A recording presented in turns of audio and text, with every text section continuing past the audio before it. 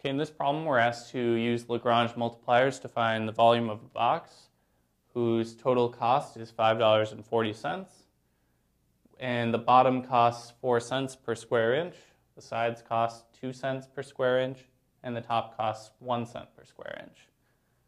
So we've just given a little diagram of a box, and so first we want to create a cost equation to determine how everything is going to be relating to each other. So we have, first of all, the bottom is the length times the width. And that's going to be 4 cents per square inch. So we'll just multiply that by 4. We'll compute our cost in terms of cents. And then our sides are going to cost 2 cents per square inch. So plus 2 times, so our sides are either the length times the height or the width times the height. So we have 2 of each of those.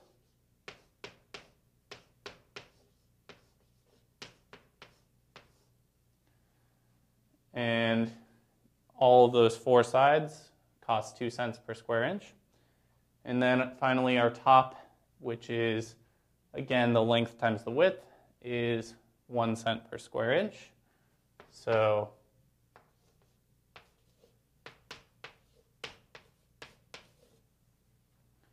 we have our cost equation is given as follows. We can combine some like terms here and here and simplify a little bit. So we have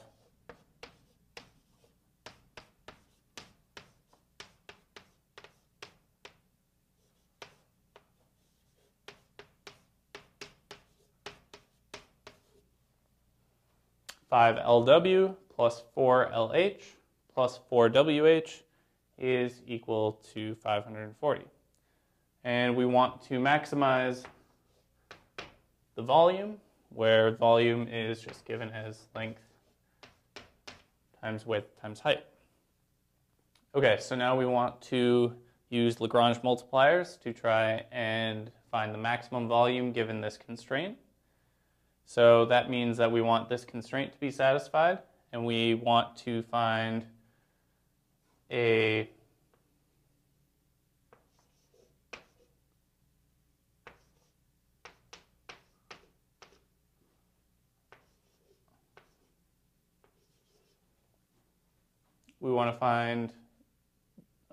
points where the gradient of our volume is equal to some constant lambda times the gradient times g. Okay, so where g is our constraint, and we'll just let g be the left-hand side of our equation here, and then that way our constraint is just a level set, or a level curve of our function g. So our gradient of our volume is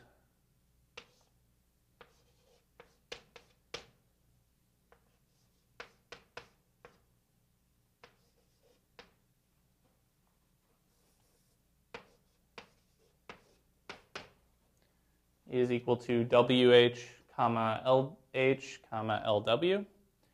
And then we're going to set that equal to lambda times our gradient of G, which is going to be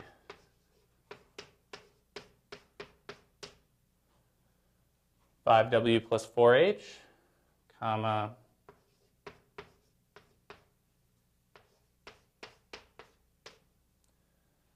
$5L plus 4H, and then finally we'll take the partial derivative of G with respect to H. We get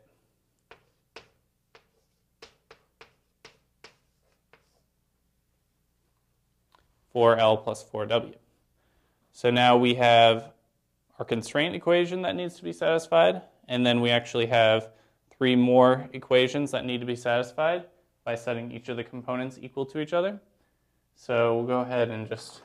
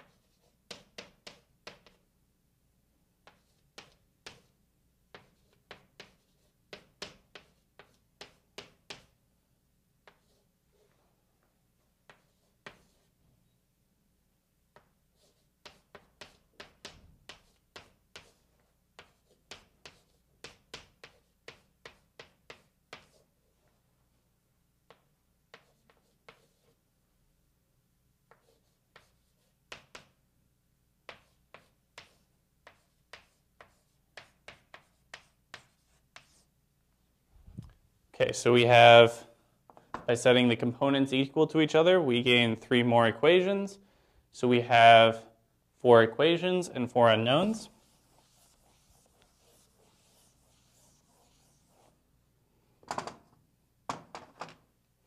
So first off, let's just make sure that we'll check when lambda is equal to 0. So if lambda is equal to 0, then that means that WH is equal to 0. So either W or H is equal to 0, and our volume is equal to 0. And so not only are we not allowing our length, width, or height to equal 0, since it's a box, and if we let one of the dimensions equal to 0, we don't have a box. So if lambda is equal to 0, we see that that forces at least one of our dimensions to be 0, which can't happen. So we know that lambda cannot be equal to 0. So if we let lambda, so if lambda is non-zero, then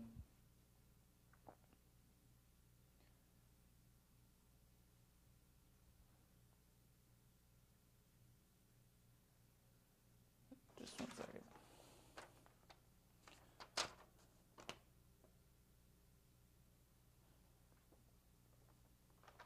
Okay, so one thing to notice is that we have a 4h term in this equation and a 4h in this term, or a lambda 4h. So we can let those equations be equal to each other. So we have WH is equal to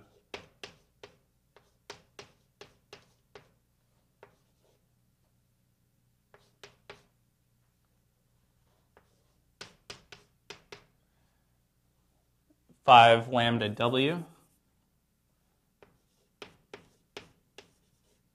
plus 4 lambda H, and then we have LH is equal to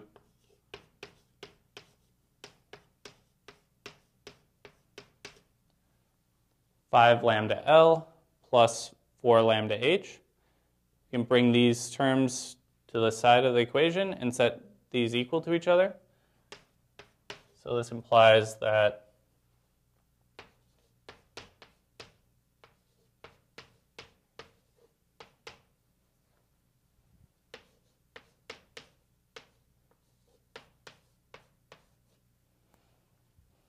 WH minus 5 lambda W is equal to LH minus 5 lambda L. We can bring our LH term to this side and put our lambdas together. So we have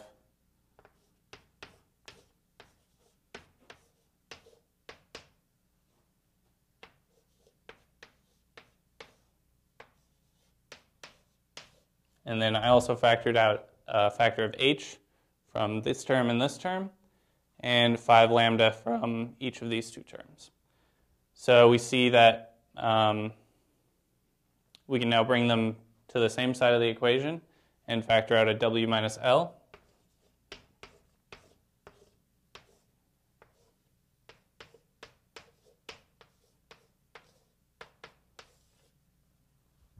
So we get that either W minus L or H minus 5 lambda is equal to 0, or both. For the first case, we'll let H minus 5 lambda equal 0. So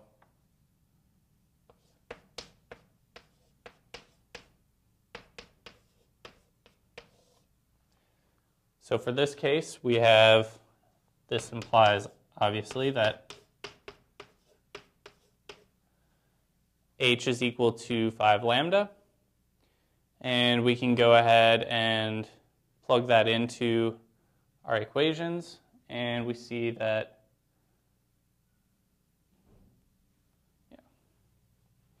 So we'll go ahead and just plug into our equation number 2. So we have 5 lambda W is equal to lambda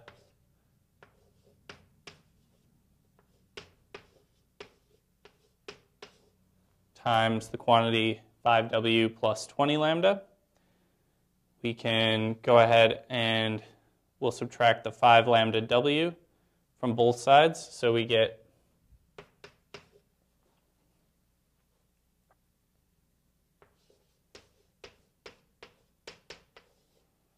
lambda squared is equal to 0, but that implies that lambda squared is equal to 0, and hence lambda is equal to 0.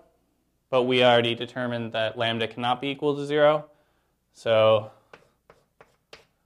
we arrived at a contradiction. So we know that h minus 5 lambda is not equal to 0, so that means that w minus L must be equal to 0.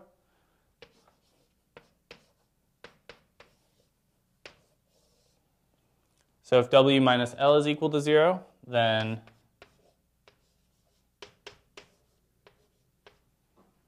we have that w is equal to L, and we can go ahead and plug in to our equations again. So we have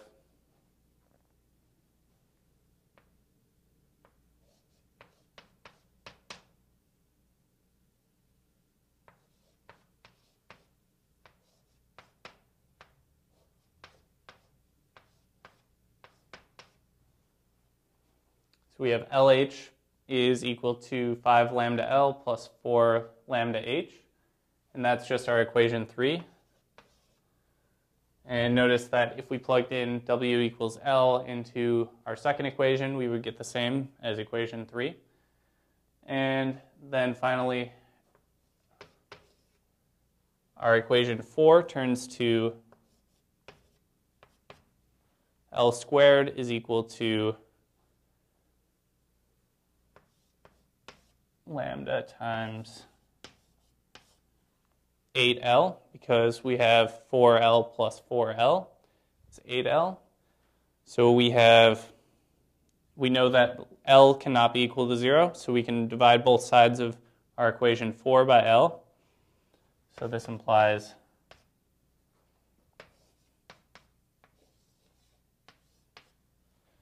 L is equal to 8 lambda.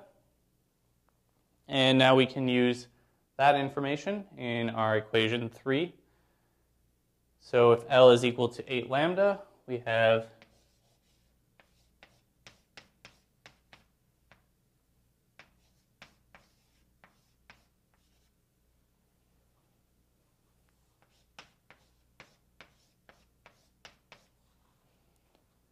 lambda h is equal to 40 lambda squared plus 4 lambda h. Subtract 4 lambda h from both sides.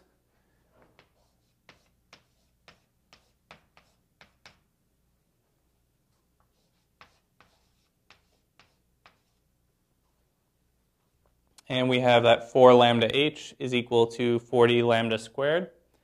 And again, we know that lambda is not equal to 0, so we can divide both sides of our equation by lambda.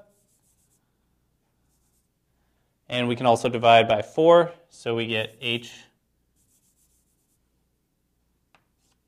is equal to 10 lambda.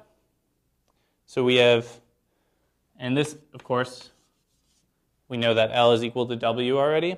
So we have h is equal to 10 lambda, and L and W are equal to 8 lambda. So I'll go ahead and write this.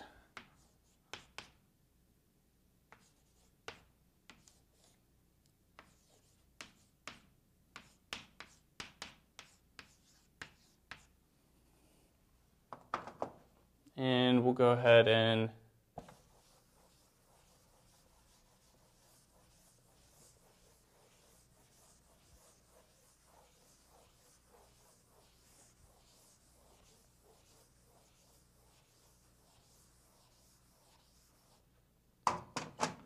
so we've used equations 2, 3, and 4 already, and we've solved L, W, and H in terms of lambda. The only equation that we have yet to use is our equation 1. So we can go ahead and plug in our W, L, and H into our original constraint equation, and we'll determine what lambda is, and then we'll determine from that what our length, width, and height are at our critical point. So we have from equation 1,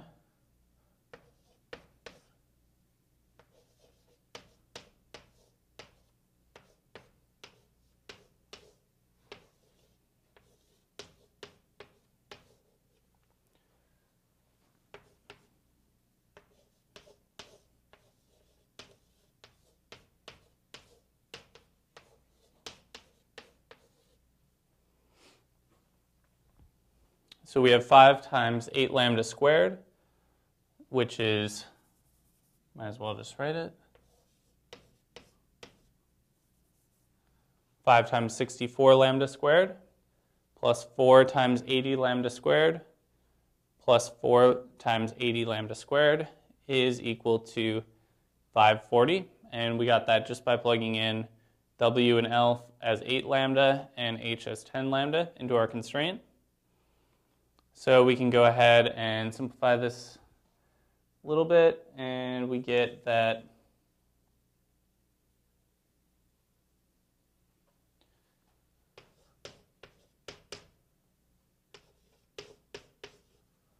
lambda squared is equal to 9 over 16. And this is just basic algebra. We're adding like terms and dividing by our constant value. So we get lambda squared is equal to 9/16.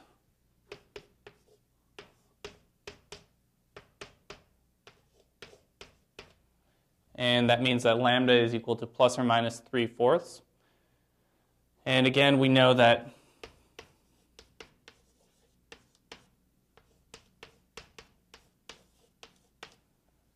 our length and width are 8 times lambda, and our height is 10 times lambda. And so in order to have a box, again, we need all of our dimensions to be positive. So that means that a negative value for lambda isn't very useful. So that means that our critical point occurs when lambda is equal to 3/4. So we can go ahead and determine what our L and W and H are from this information. So we have 3/4 times 8 is equal to 6.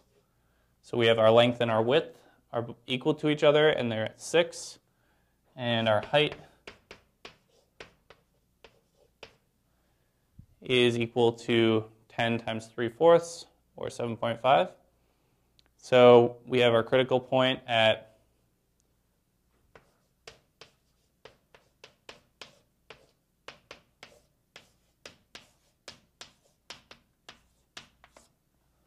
length, width, height is 6, 6, 7.5. And that means that our volume